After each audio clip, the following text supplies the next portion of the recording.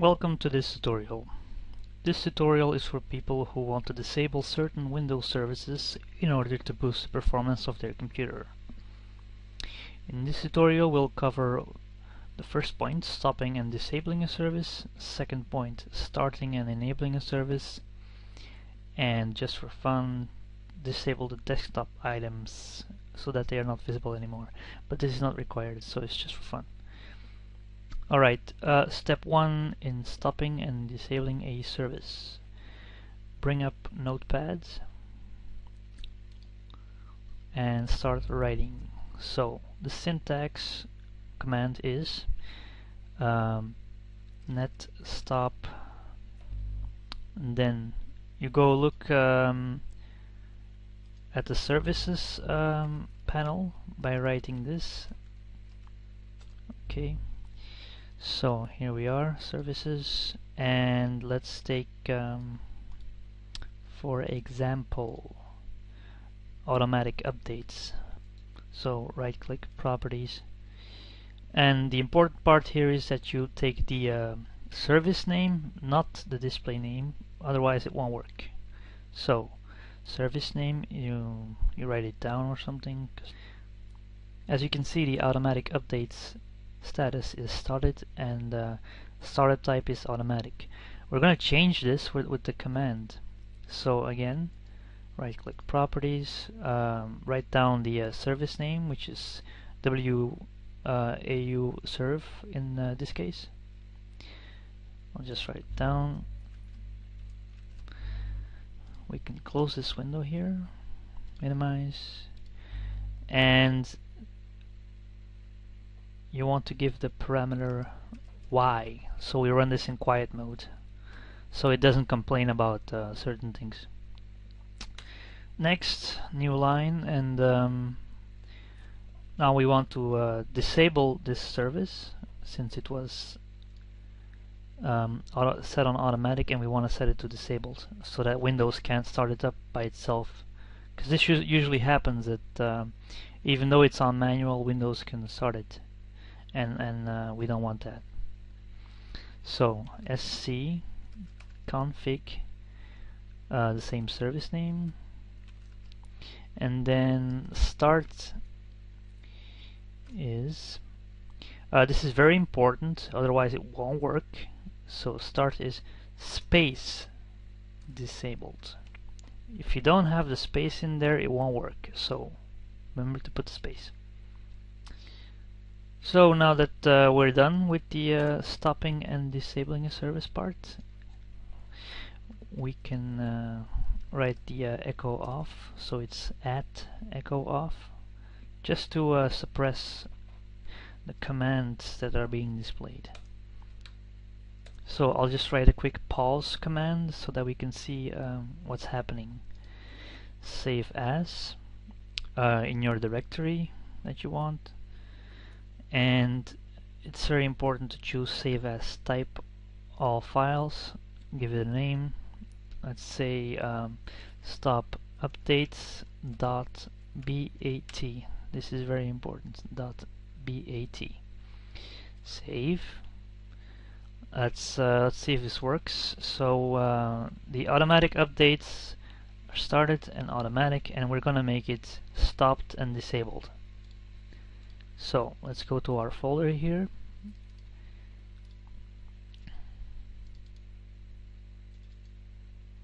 Okay, here it is, stop updates.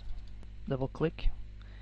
First it's gonna stop the service. As you can see, the service has been stopped, and the sc command has been called. Change service config success. So it's changed the service configuration to disabled. It just tells us that it was a success, that it worked. Press any key to continue is just a consequence of the pause command I issued here. It's not really needed. But if you want to know for sure, if you want to know what's happening on the screen, you can write it. So exit that. Now if we look at the services again, we have to do a refresh by clicking here. As you can see, it has been set to disabled and it's stopped. It's no longer started. Now, here comes the part of starting the service again. Okay, so to start the service, you want to bring up a notepad, and you want to write this scconfig. You look at the service name again, right click properties, the service name. I'll just type it, close that, minimize, and start equals space, very important, otherwise it won't work, demand. This means set the service control manager to configure the automatic updates to start on demand, which means manual. Okay, now that we enabled it back to manual, we can start it, otherwise it would not be possible. Let's start serve, which is the service name, and then Y. Okay, again I'll just I'll put an echo off so we can suppress the command writing, and I'll put a pause, so file save as in the same folder, all files. Let's see, start updates .bat, save. Now we're gonna see the result of this. So examples. As you can see, I'll just refresh it. It's still on stopped and disabled, and we're gonna bring it back to started and enabled. So as you can see, it changed it back to enabled to manual, and then it started the service again successfully, and we're done. Now to confirm this, we're going to go back to services and refresh. As you can see, it was started, and started type is set to manual again. That's it.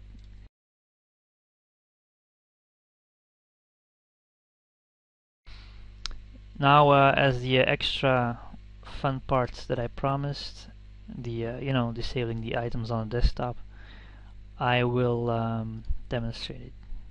So you need to navigate to this particular registry key, regedit. Okay, there we are. So how do you get to this point? As you can see, HKey CU means HKey current user. Software, so we go down to software, Microsoft, and Windows.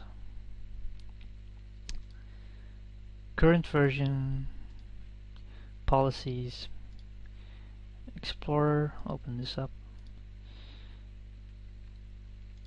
Now let's right click, new DWORD value, and we'll call it no desktop, because this is a standard value to disable it.